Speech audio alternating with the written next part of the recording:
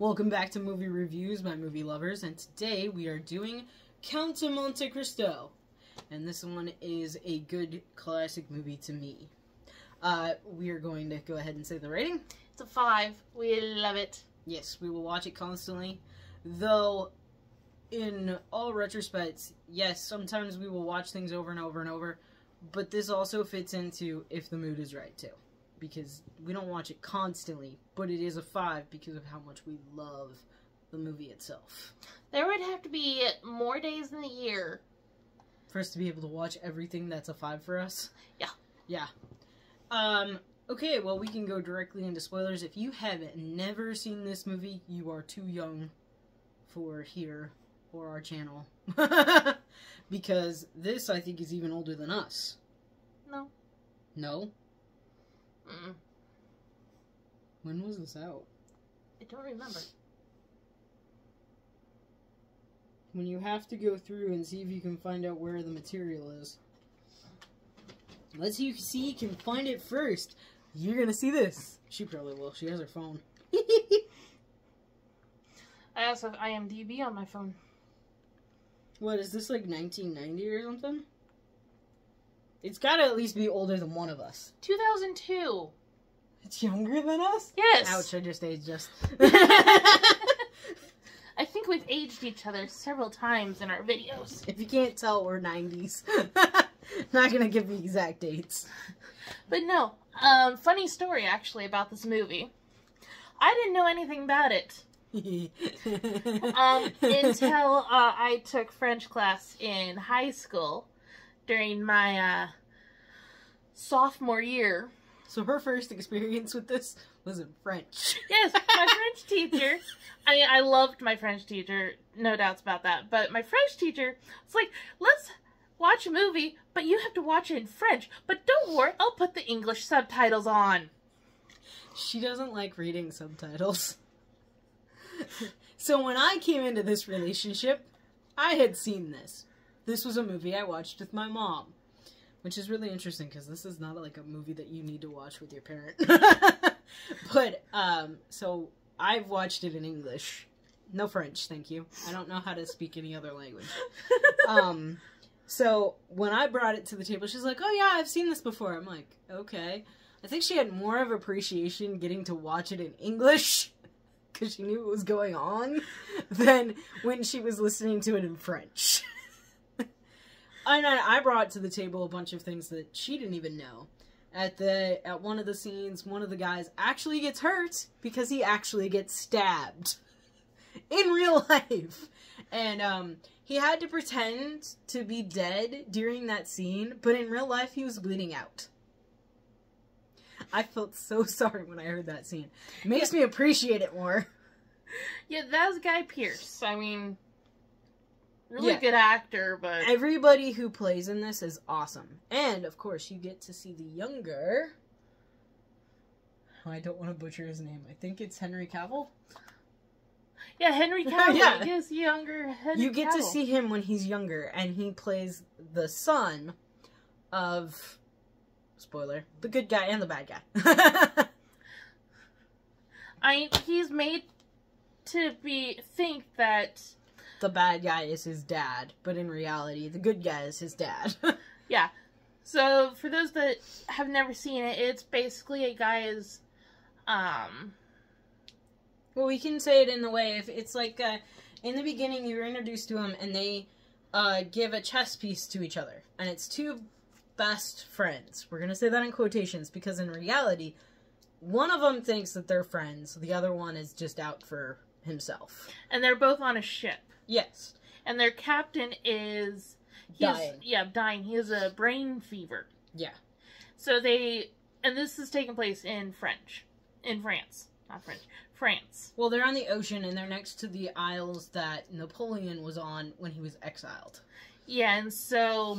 They had no idea what was going on. They get on there. They're almost killed. And before they leave... Napoleon gives... Edmund... a letter to give to his friend. Which is the good guy.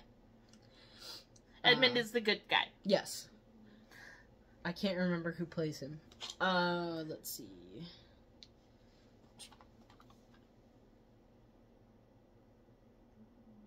how do you say his last name? Jim something. Jim Caviezel? Yeah. I know he plays later on in life as Jesus in Passion of Christ. Oh, and he also has Richard Harris, Albus Dumbledore from Harry Potter 1 and 2. Oh, he's the guy in the prison. Ha ha. So, okay, we're getting ahead of ourselves. We're giving you bits and pieces. If you're watching this, you're going to get spoilers no matter what. Go watch the whole movie to get every bit of detail, which you'll want to do if you like. This is also a, what do you call it? It's not really fantasy. It's set in a certain time. It's a drama. It's a medieval drama. I'm going to say it's not quite medieval, but it's like at the latter end of medieval time. Back to Napoleon. So Edmund gets a letter from Napoleon. He's supposed to deliver it to somebody. He has no idea who. He doesn't know what's in the letter. He's giving Napoleon the benefit of the doubt. And unfortunately, on their trip back, oh, their captain died, by the way. On their trip back, his friend read the letter. He didn't know this. No, that was before, because he got the letter while they were waiting for the captain. Well, whenever he read the letter before they got back. Yeah. And when they get back, things happen. The person who's the director of the shipping company that they were working for literally says, Edmund is now captain. He did exactly what he was supposed to do. The person who was first mate basically is pissed off. The guy who supposedly is the best friend, which I can't remember his name in the movie. Ferdinand? Ferdinand? Yeah. He is after Edmund's girl. He's after Edmund's... He's not after Edmund's job. He's just after the girl. No, he's after Edmund's happiness. Yeah. He's not really after his... He doesn't want to be him, but he doesn't want someone who's poorer than he is to be better than him. And so... And that comes in the piece, I think it's a king that they carry from a chess piece. And they give it to each other as, like, who's king right now, king for a day kind of thing. King in the moment. King of the moment. Yes, that's exactly what they say. And when Ferdinand gives him that, at that time, he's like, oh yeah, congrats. And, of course, Edmund is with the girl he loves. They have fun. You don't see it. But yeah, this guy's pissed because he now is captain of a ship. He can now be engaged to... He can now get married to the woman he was supposed to. Because they were expecting to be waiting like 2 more years. Yeah. But this just fast tracks everything. So he goes to basically the head of the police. Well, before he does that, he runs across the first mate. And the first mate and him devise a plan. Then he goes to the head of the police and tells him about the letter, tells him about all the other things that he wants fixed, and basically they do a trade-off. So Edmund gets sent to jail, but this is a jail that you'll never come out of, even if you're innocent. Yeah, so gets sent to that jail, and that jail whips their prisoners. On the anniversary of when they showed up. Yeah, and this is when Richard Harris's character comes into play because he's trying to escape. And he's supposed to have been there for quite a while. Yeah, so things happen while they're there. Richard Harris's character is named Priest, though that's what...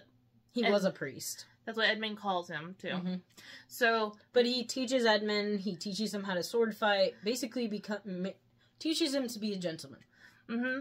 And he teaches him, like, math and ethics. Yeah, teaching him to be a gentleman. What a gentleman would have learned at a young age, he learned at this age. And at the same time, they're helping each other. He's helping him dig out the tunnel to get out. And Edmund is helping him dig out. And then the priest is basically helping him, teach him how to sword fight, education, all that fun stuff.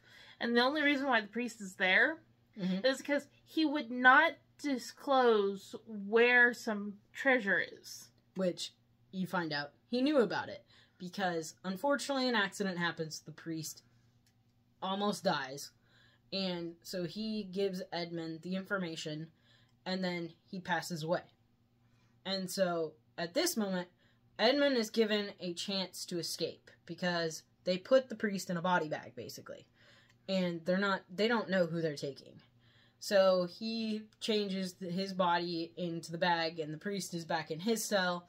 And before they're able to get the information that, like, they find out that he's the switcheroo, but before they were able to let the head guy know, Edmund had already grabbed the keys that he had on his side, and they fell over the water. And they're on an island 2 miles away from the coast. Yeah. And so, I don't want to give him too much. Yeah. So stuff happens. He meets up with a band of pirates. He's able to not be killed by them. And also the other person that they were trying to kill at the same time was spared. And then they band together. Yeah. So some time passes. And I don't want to give you the rest of the movie. But we can give you this part. He does go to the island. Well, the island is Count of Monte Cristo. The island of Cristo, I think. So he takes the name of it. And then things happen. And he becomes very rich. He plots his revenge. And gets his girl back. Well, his revenge was almost his downfall.